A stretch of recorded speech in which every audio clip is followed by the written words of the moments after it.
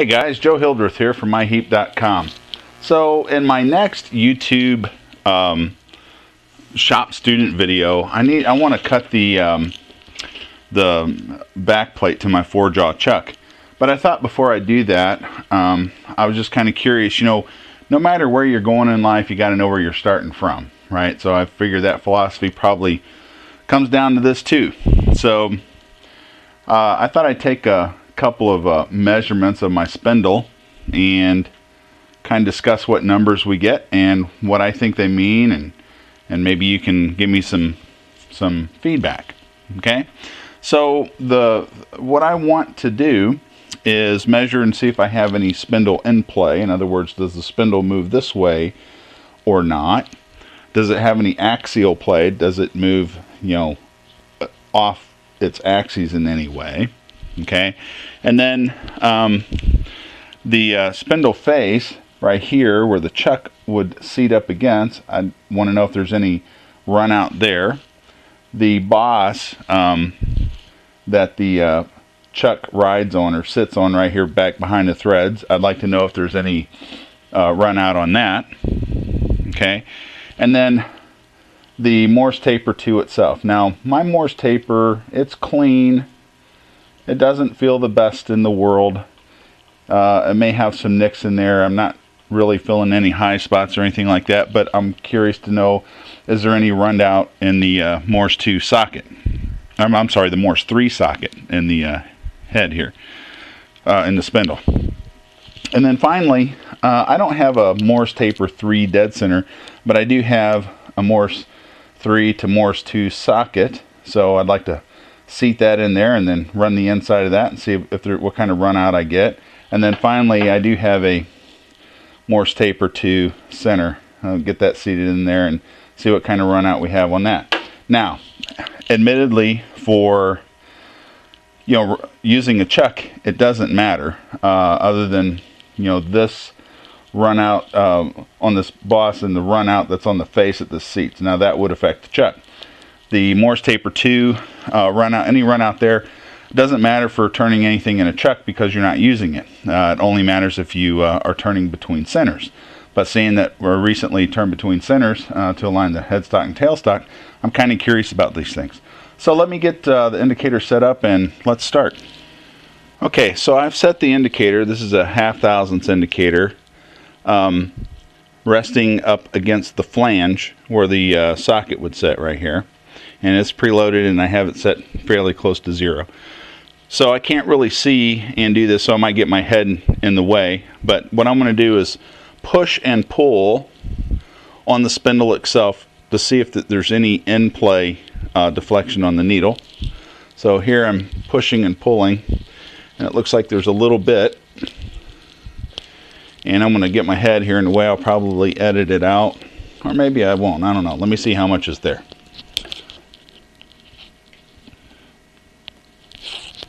Okay, so what I'm seeing there is about, a 1/2 of a 1/2 thousandths, or about 1/4, or 2.25 10,000ths.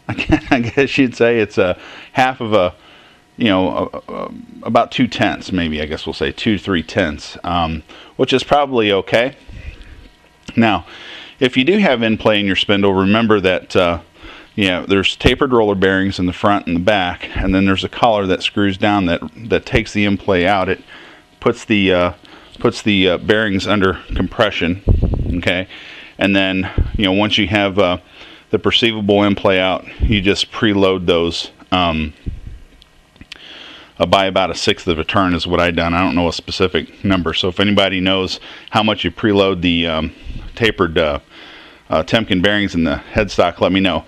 Now remember, this machine's cold and things will heat up and expand, so as it heats up it may get more or less in play as it goes. So, but I think right now 2/10 is probably fine.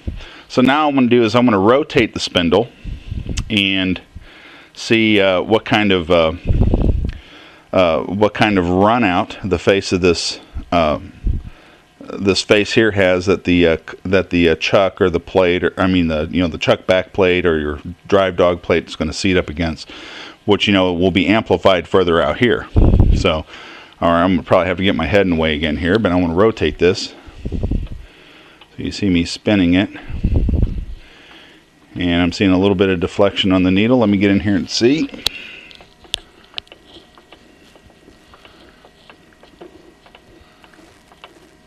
Okay, I'm seeing about 5/10 there.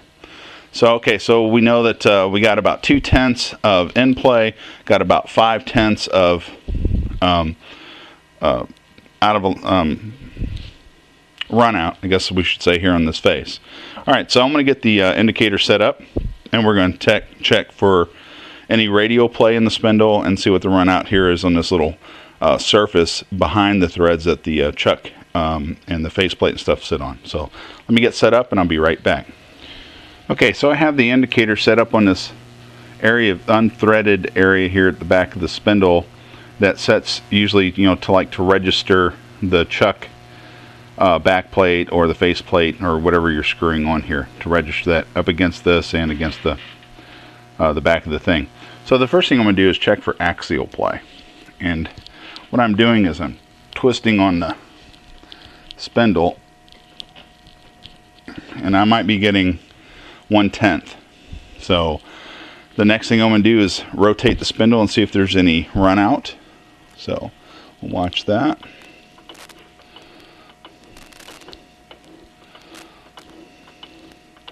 So from my angle, it looks like probably about 4/10. All right, so let me get those written down, and I'll set up for checking the Morse Taper 3 socket. Okay, so in this position, I have the indicator stuffed into the bore of the Morse Taper 3, and I'm probably almost a 1/2 inch in. I wanted to get past the edge and get as deep as I could. So I want to rotate the spindle, and hopefully you can see the indicator there. See about how far we're out. So I'm seeing there's a little jerkiness of the needle, probably from some scars on the inside, but I'm seeing about 1/1000 total run out. So let me get that written down, and then I'm going to insert and seat the Morse Taper 3 to Morse Taper 2 socket and see what we get. So I'll be right back. Okay, so I have the Morse Taper 3 to Morse Taper 2 socket in there. I cleaned out the headstock spindle real good and made sure that I wiped the MT3 to Morse Taper 2 socket good and clean, and then seated it home with a light blow with a rubber puck. So anyway, so now I'm curious about what the run out is here. That's an interesting thing here that we probably would want to observe. If it really mattered, you know, if the let's say the socket, the Morse Taper 3 to Morse Taper 2 socket, if it were not truly concentric, you know, it would have run out. Well, since the Morse Taper 3 socket has about 1/1000 of run out, it could be possible to kind of mess around and mark both pieces and rotate them and take measurements, and rotate and take measurements until the offsets nearly cancel each other out. So that's an option, but I'm not really worried about that. Let's take this for a spin and see what kind of movement we have on the needle. All right, so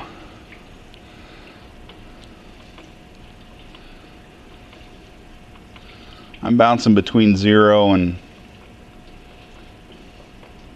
looks like 1/1000. So I would say that the socket here has about 1/1000 of an inch of run out. So now let me put the dead center or the live center in and get the indicator set up on that, and we'll take a look at that. So give me just a second and we'll be right back. Well, I've cleaned the inside of the Morse Taper 3 to Morse Taper 2 socket out real good, and I've inserted my Morse Taper 2 dead center. Okay, and I guess technically on this end it's a live center, isn't it? Normally I guess you would use a mild steel or a softer center, but this is a carbide tip center, so it's really a dead center, and I just got it in the headstock. So let me rotate this around and see what kind of run out we got.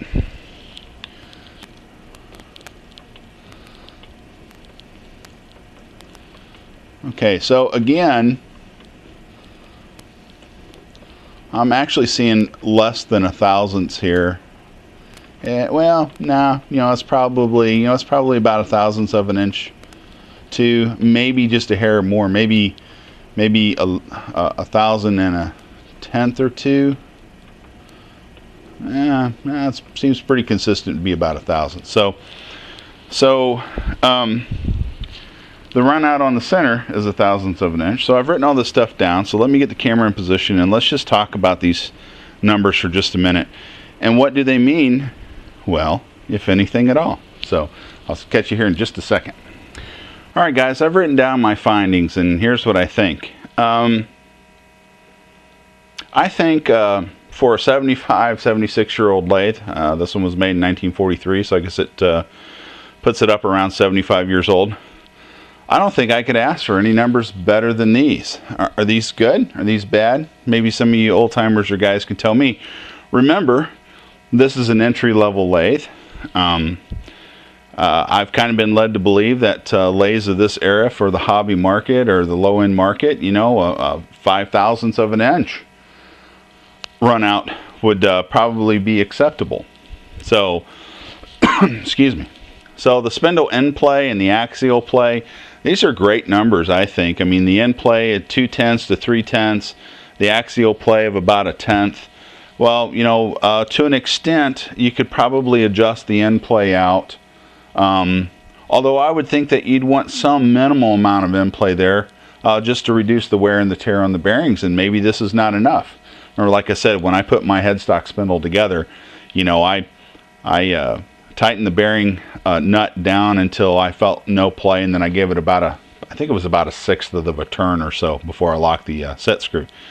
But obviously it doesn't seem to affect it because, I mean, a 10,000ths axial play seems pretty good to me. Now the run out on the face, so this is 5/10 is what I'm reading, over a distance of what, 2 inches, so obviously that would be amplified. That's probably a 1/4 tenth over an inch, and then you multiply that out. Say you had a 6-inch plate, then you'd have about a thousandth or so of run out. But then again, I think taking a cut across that plate or with the tool would eliminate that. And unless you're driving something on the faceplate that requires that's probably unnecessary. Okay, the spindle run out, and this is about 4/10 is about what I was seeing. And again, I think that this is where the recess on the chuck plate or the drive plate or whatever sits up on that, and you'd have to have some clearance there anyway, or it wouldn't screw on. It would be a press fit, right?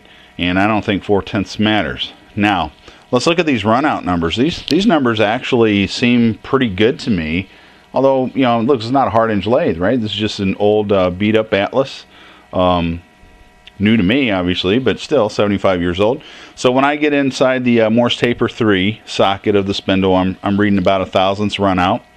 When I put my Morse Taper 3 to my Morse Taper 2 sleeve in there to put the center in, I'm seeing about the same run out. And then when I put my Morse Taper center in there, I'm seeing, I want to say a thousandths and a tenth or a thousandths and 2/10. It kind of bumps around there a little bit. So look, I think those are good numbers. Now, we need to take these with a grain of salt, right? Because first of all, I'm a hobbyist, right? And I'm new to using these measuring devices. I did make sure to preload the indicator and set it to 0 here before I started each little video segment. And I had I had indication both up and down when it was set, so I know that the indicator wasn't bottomed out. And I also tried to keep the indicator pointer about 10 degrees or so from its relaxed position, if you're following me, from the part, in relationship to the part. So that this is the part, I try to make sure that the indicator needle was within, let's say, 10 degrees of that either way, as I set the indicator up, so as not to introduce too much air. Now, that being said, Look, this is not a stare at last word indicator. This is an inexpensive SHARS indicator. So do the readings mean anything? Given that I used a cheap indicator, well, I don't know, you know. But I think let's not make mountains out of molehills. If I wanted to turn between centers, perhaps, and if it was had to be a very precise part, I think I would take a piece of mild steel, stick it in my chuck, and turn a 60-degree center on it, right? And then use that center, because I know that would be concentric with the axis of the lathe. Now, I do have some Morse taper 2 collets that my wife bought me that I want to try to use in the sleeve. Does it impact that? Well, yes, it does. But you know, is a thousandths out of round going to matter in something that I make? No. You know, and considering all the rockets that I make, oh wait a minute, I don't make rockets, so I guess that doesn't count. But I have made a catapult, guys, trebuchet, but that's a different story. I don't think it's going to matter. So long and the short of the story is, I think given the age of this lathe, I think these numbers are a good indication that the lathe was probably well maintained. Given that, yeah, maybe it just set a long time, because there's wear, but you know, it is what it is, right? So anyway, now I have an area to start from. I guess knowing where I start, I know I can figure out where I ended up, or maybe partially how I got there. So if you have any feedback, okay, about these numbers, or about the way that I measured these numbers, please let me know. Remember, I'm a beginner and I'm trying to learn, and I'm really leaning on your guys' experience. But now my impression is, after talking particularly to like Art Eckstein and Jeremy and a couple other folks, hey, look, these numbers are fine, man. You know, don't get caught up in the minutia. And being a computer geek, I tend to do that. So anyway, thanks for taking the time to watch. I appreciate it. If you found this exercise interesting, or maybe it makes you want to see what your lathe is measuring, and how tight or out of round or whatever things are, maybe this will help give you an idea of where to set up and at least some measurements to base from. So share this video if you think somebody would be helpful, and subscribe if my channel is putting out videos that are helpful, or you think other people would like, share them, subscribe to it, ring the little bell, you'll get notifications. I try to put out one a week. Sometimes I can do more, sometimes I can do less, depends on my workload. But anyway, thanks for watching. Stay safe, remember to wear protective equipment as you're running your lathe, and other than that, have a blessed day.